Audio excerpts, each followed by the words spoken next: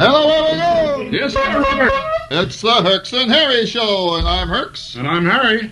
My partner, Harry Lyons, is the noted Honolulu advertiser, cartoonist, and bon vivant. And my partner, Bob Herks, is the editor and publisher of the Billfish Bull and a noted saloon keeper. And the whole can of worms is brought to you by those magnificent men and their flying machine.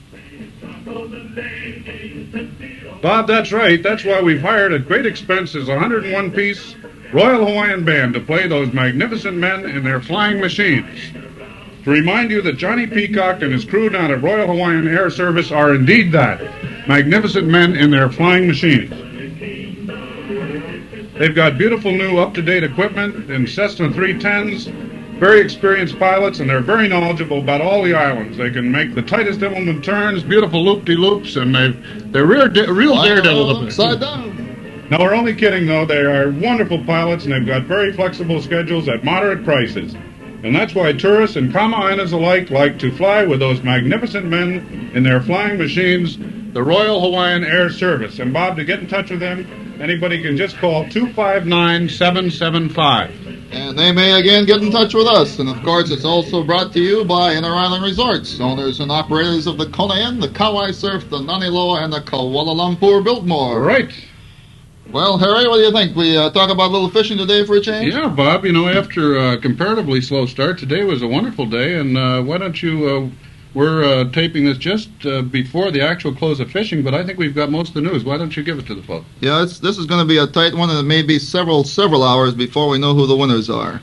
Let me give you a rundown on some of the fish. Team number 14's got one estimated at 175 pounds. Team number 10's got one estimated at 130 pounds.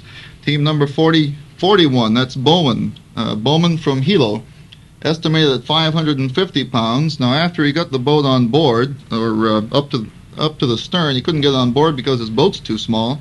He couldn't restart his engines, and so we had a little problem out there, and I think somebody has got his boat or his fish on board, and they're trying to get them towed in. Team number 69's got one on, 200 pounds estimated. Team number 12, 150 pounds. Lots of fish. Team number 19, that's my old friend Replogel, who caught one today, estimated 180 pounds on 50-pound test line.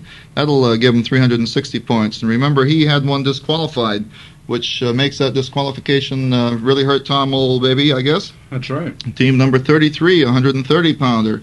Team number 39, a fish estimated 175 pounds on 50-pound test. There's another good one. Team number 71, this is the one that may walk off with all the marbles. That's they've got one on board estimated between 750 in that area. And of course, if that gives them the biggest fish of the day and the tournament, that'll give them over or up 900 points. Well, you can figure about 900 points. And they also, Bob, caught a fish earlier in the week. I believe it was about 203 pounds. So that would give them, we're just guessing, but in the neighborhood of at least 1,100 points.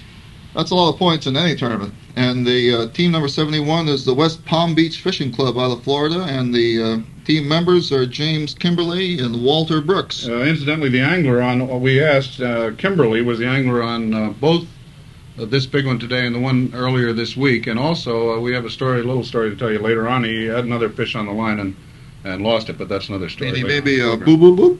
Maybe so.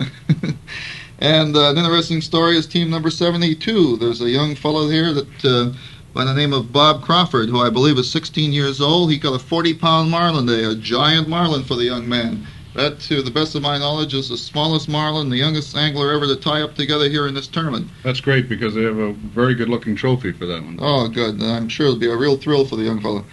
Now, Freddie Rice is hooked up. Old Freddie still may come through and wrap the thing up if he gets one in the 400-pound class, because he's leading it as of this morning. And how big is one does he need? He needs a 350. Well, if our estimates on the other, and we're just guessing on that real big one, the 700 to 800 pounder, Freddie would, if this big one comes in at 700 pounds, Freddie would need 350-pound marlin. They started with 760 points. So Freddie's still in there. The local boys still got a chance. 10 marlin today, and there are 2 hooked up, as I recall, as of the time we went on the air, Harry. Right. I wanted to make one correction, Bob. When you started, I believe you said that team number 14 came in with a 175-pounder. That was team number 4. That should be team number 4. That's right. That's Mickey Dungate. That's Mickey Dungate. That's right. They've had points earlier in the tournament. Mickey fished with last year with the Duke of Manchester, as I recall, and this year he's fishing All Moana Sportsman Club Team Number 3, captained by John Field. Well, it's a great close to the tournament. I don't know what time it's gonna get wrapped up, but it always seems to happen on the last day, Harry, and we come on the air and try to give the folks a serious fishing report that this is what happens to us. That's right. That's what happens when we try to be serious. We get all fouled up. That's absolutely right. No ahi today. Where were they hiding? I don't know, but there are plenty of marlins. So, Harry, you were out fishing today. Yes. Tell us about your fantastic feat. It's the most action I've ever seen on the press boat in all the time I've been out. I understand. We caught an aku. I understand the press boat came back loaded. We had a triple strike, I want you to know, and they were all little tiny fish. Two garbage cans and a beer bottle. The other two, they said, they're so small we would have to throw them back anyway. And we brought in a little aku that was, who brought that in? Frank Nibley caught it. A giant aku. A giant aku, which must have gone, I don't know, a few pounds. And we put that in for live bait and used that, and we never did anything. The closest we got to any action, and it was really quite thrilling, we managed to fish right in between this Kimberly, who was fishing with Rope Nelson, while he was battling that huge 700 to 800 pounder, and Dan O'Neill. It was on dangerous Dan O'Neill. Another boat, although I don't think it was Dan. I think it was his partner Tony Duba. Tony Duba, who was on the fish actually. And they had a very big one and fought it from the middle of the 12 o'clock roundup till I think about 2:30. So they were on over 2 hours, and then they finally lost that fish. But we saw the big one jumping, and he was a monster. It was a Harry, I noticed one thing, that the guests that we've had on our show all week haven't really done too well, have they? Huh? No, I guess that's right. None of them have caught a fish. No, that's right. It's the Herks and Harry. No, we score again. I'm not sure that anybody's going to ever volunteer to appear on this thing again. Eh? Well, Bob, I know, speaking of guests, we have a very interesting fellow tonight to talk to, and maybe you could introduce him. Tonight our guest is Marty Franich, who's fishing on team number 50. He's captain of the team from the Baharo Valley Fishing Club. He's a member of the Board of Governors of the Hawaiian International Billfish Tournament, and he represents Northern California. And it really is a pleasure to bring Marty to the Herks and Harry microphone tonight. Take it away, Harry Lime. Well, Marty, we are not old friends exactly. We met last year, I think, for the first time. And you've been with the tournament how long? 5 years. 5 years. And as a member of the board, do you represent Northern California? What does that mean exactly? I help Pete Fithian and the gang in Honolulu. I communicate with the teams and try to pair them up, and anything else where help is needed. How has your luck been as a fisherman? Well, I have fished 5 years. I have fished 24 straight times, and our team has not caught a fish. That's why you're on the Herks and Harry show. We still love it. Good. Oh, that's great. How would you compare the fishing here? I assume that you do quite a bit of it in California. What do you fish for there mainly? Not so much California. I fished a lot off of Mazatlan, Mexico, and I've caught a lot of fish there. They're sailfish. The fishing is altogether different. You get a lot of fish. They don't fight very long, but I think that here it's more interesting because the fish are bigger, they're rare, but this tournament can't be beat. How'd you ever get started in this tournament, Marty, and then end up as a member of the board? Well, a teammate that isn't here now, a family by the name of Chamberlain, they started 5 years ago. This year they didn't come over, but as I say, 5 years we've been with it. Very good. And you expect to come back next year? Yes, God willing, we'll be back next year. Very good. May I say something about what is fun on these tournaments? Sure. A couple days ago, I was on the boat. We were on the boat, the Goodbye Charlie. That boat is owned by Dick Boone, famous actor.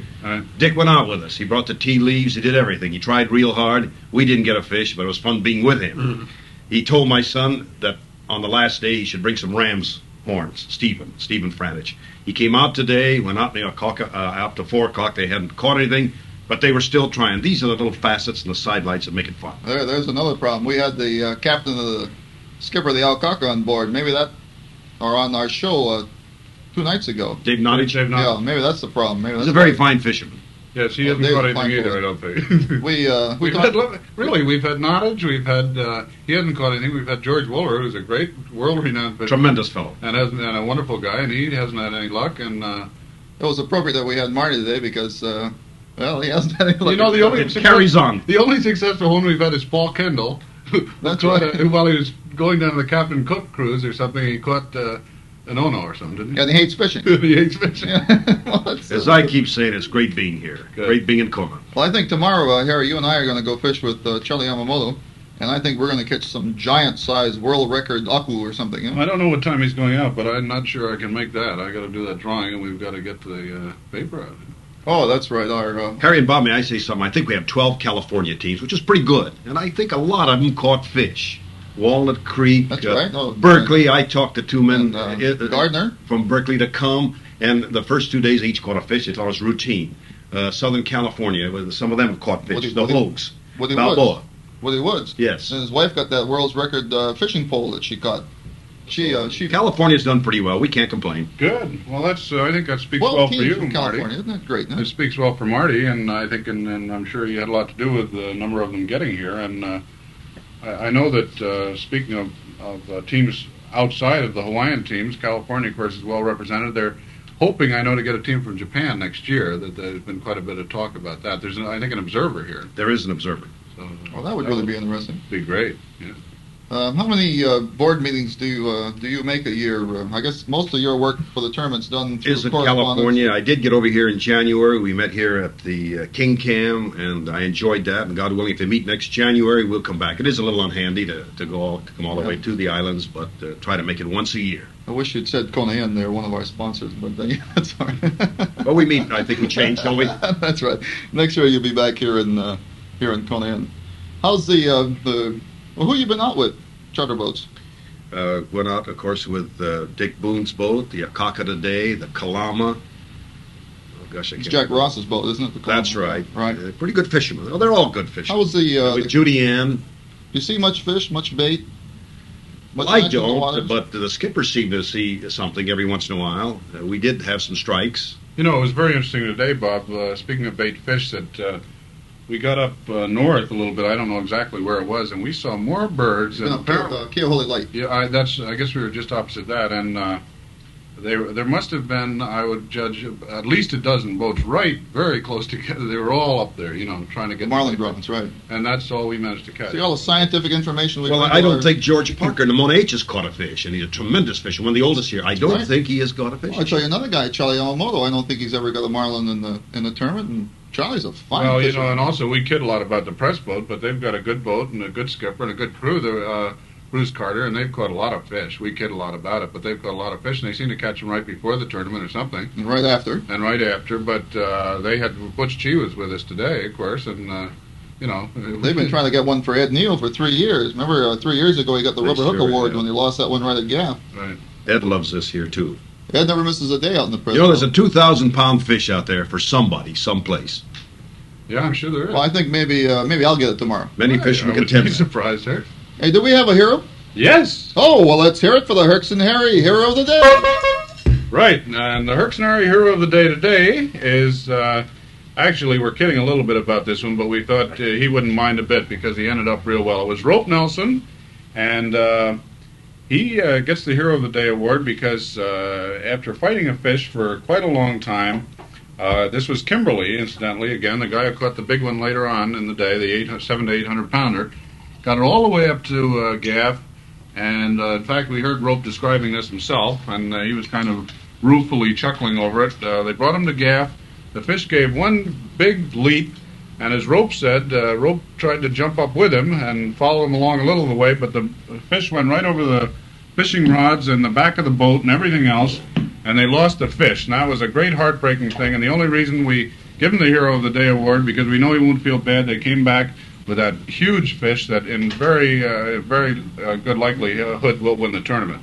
So the Herks and Harry Hero of the Day award to Rope Nelson. Now, if by any accident, Harry, we have a radio show tomorrow, we probably will, to bring you all the final standings, the official results, and at that time our board here will have decided who is indeed is going to unseat Fred Gartley as the Hero of the Week. Right, nobody will ever unseat him. No, that's right. So far, he is still the leading hero of the century. This will just be the 1965, that's 66. Right. That's right. Replace him. Is that the word? Right. Succeed him? Succeed him. Would you believe? Right. Sooner or later, we get something right. Well, Bob, I'd like to thank Marty very much for being with us. It was a great pleasure to have a visitor from California and a regular. Thank you very much, Marty. Appreciated it. Thank you, Marty. And I guess it's It's about that time, Just Robert. about that time for another one of those fantastic radio shows. Sponsored in conjunction with the Kona Inn and Inter Island Resorts and the Royal Hawaiian Air Service, those magnificent men in their flying machines. So if you want to travel between the islands, any of the islands, call 259-775. Yes, sir. Yes, sir. It's the Herks and Harry Show. I'm Herks. And I'm Harry. And it's cocktail hour. Good night, everybody.